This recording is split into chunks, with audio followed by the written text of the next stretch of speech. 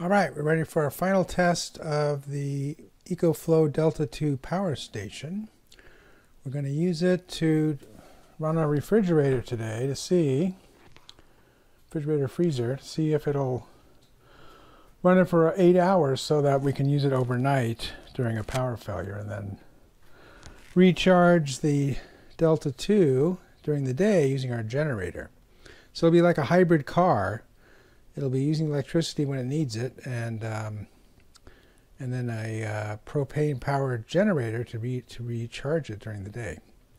So I pulled the refrigerator out from the wall so I can get access to the power, and we're going to be using the extension cord, heavy-duty extension cord. It's a 15-amp extension cord, so that I can push the refrigerator back in so we can actually use it, because it's not really usable pulled out this far. So I'll set that up, and then we'll plug it into the Delta II and see how it does.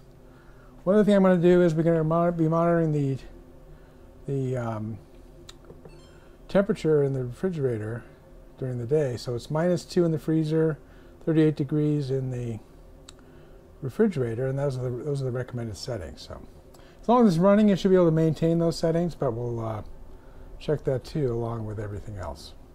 All right, fortunately for us, there's enough room above the refrigerator for the cord to go through, because of these hinges stick up in the front. So there's a gap back here that can handle that. So I didn't push it all the way back in, just enough so that it'll work okay, and no problem opening the doors in the freezer. All right, so we're ready to try this out. Let's see.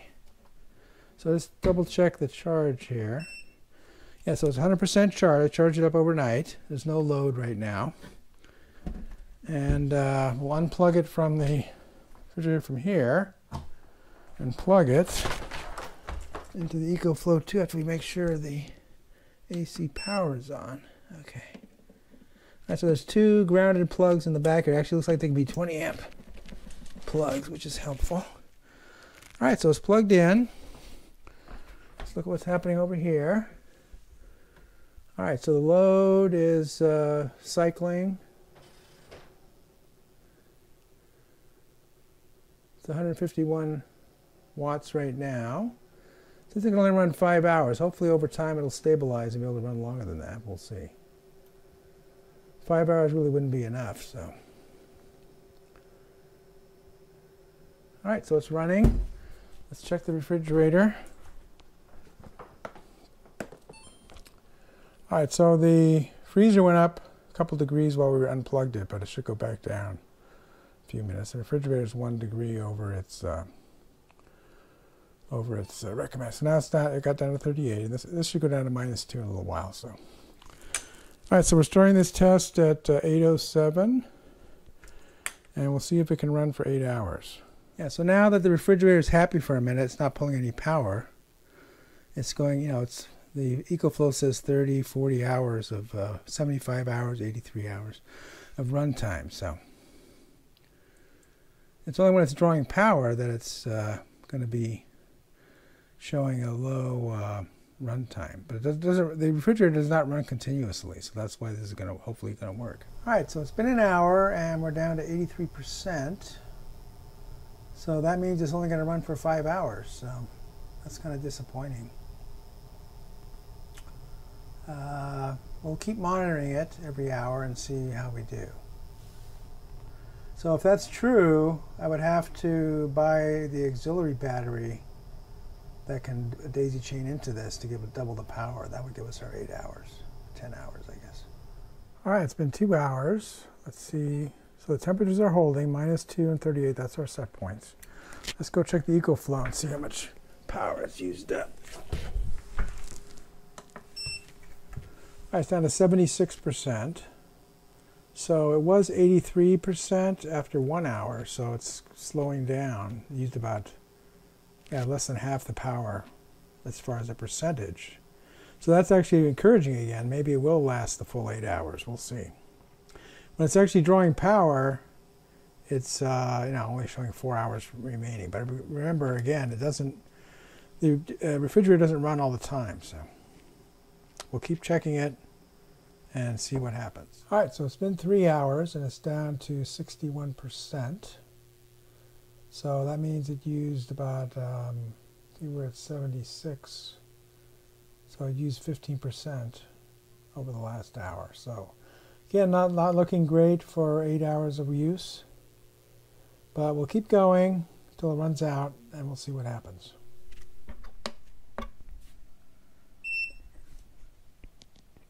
Huh. That's weird. The power shut off for some reason. All right, well, it's a little over 5 hours, and we still got 21% left, so might make it. We'll see. Not sure why the power shut off, though. Yeah, the AC power is off in the back. That's not encouraging. Why would it do that?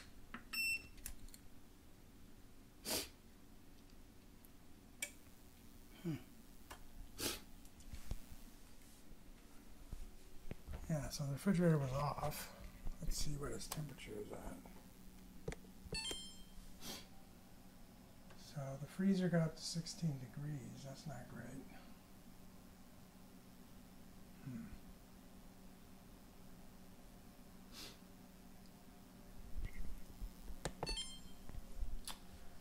Well, that's kind of lame. It's shut off for some reason.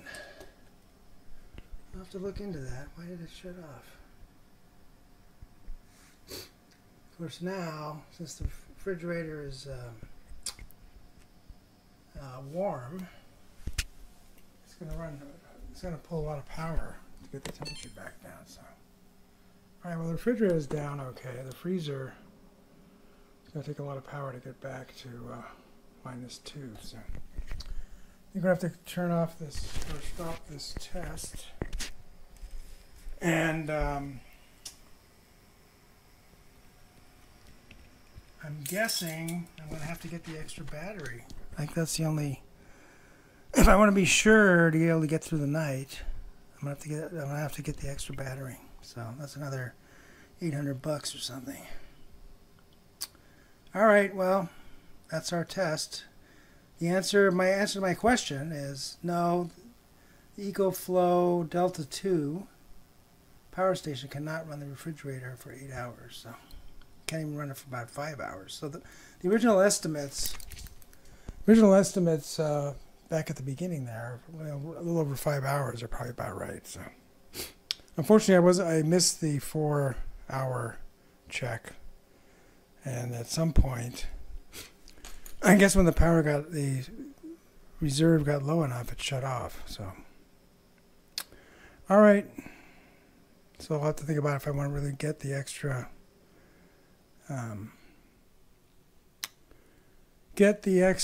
battery, or just see what whether this is good enough. I'll have to think about it some more.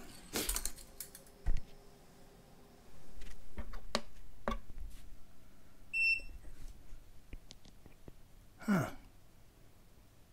That's weird. The power shut off for some reason. All right, well, it's a little over 5 hours, and we still got 21% left. So, yeah, the AC power is off in the back.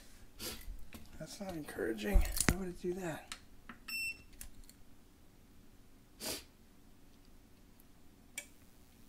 Yeah, so the refrigerator was off. Let's see what its temperature is at. So the freezer got up to 16 degrees. That's not great. It's shut off for some reason. I'll have to look into that. Why did it shut off? Of course, now, since the refrigerator is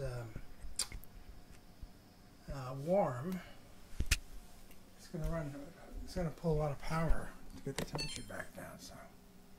All right, well, the refrigerator is down okay. The freezer is going to take a lot of power to get back to -2. So you're going to have to turn off this or stop this test. And I'm guessing I'm going to have to get the extra battery. I think that's the only... If I want to be sure to be able to get through the night, I'm going to have to get the extra battery. So that's another $800 or something.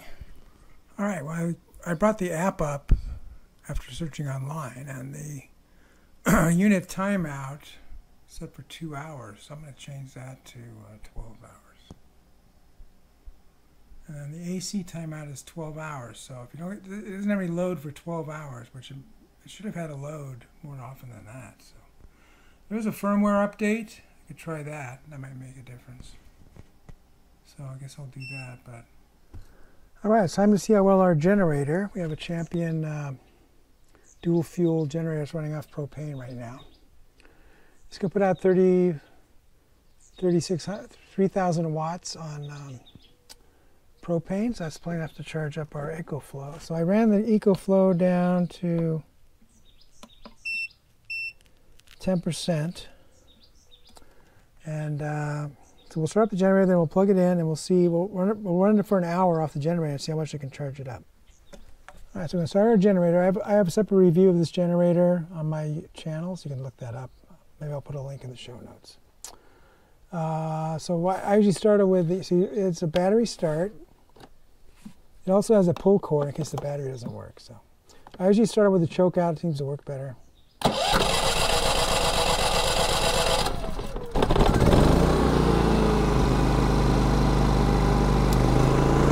right, so we're going to turn the economy off. We're going to turn the economy off because we want it to charge up faster. So let's go ahead and plug this in.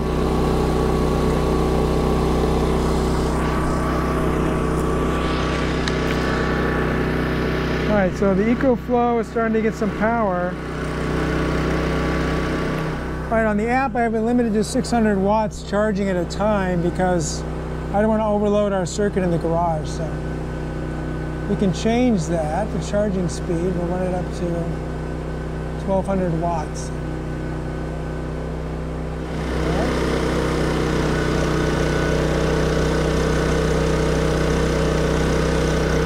Alright, now it's working.